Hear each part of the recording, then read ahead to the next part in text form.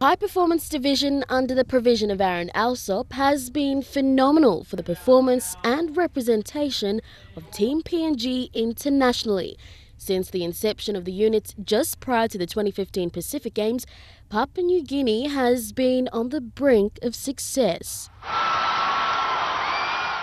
Maintaining that level of success, however, is imperative, and that can only be done through a high-performance unit. At the Academy, we are going to be establishing ourselves. We already actually established, high performance is now established over in Ley, and they're working out of Cygnus Kilage. And the high performance basically addresses that part of an athlete, understanding the high level of being a competitive athlete.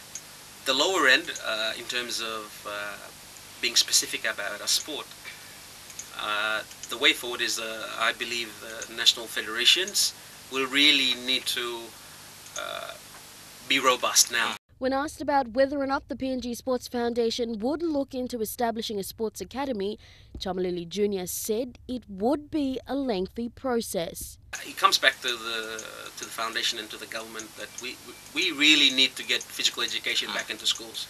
There is no other way that we are going to maintain the great investment by the government in terms of the international facilities and then back it up with skilled athletes.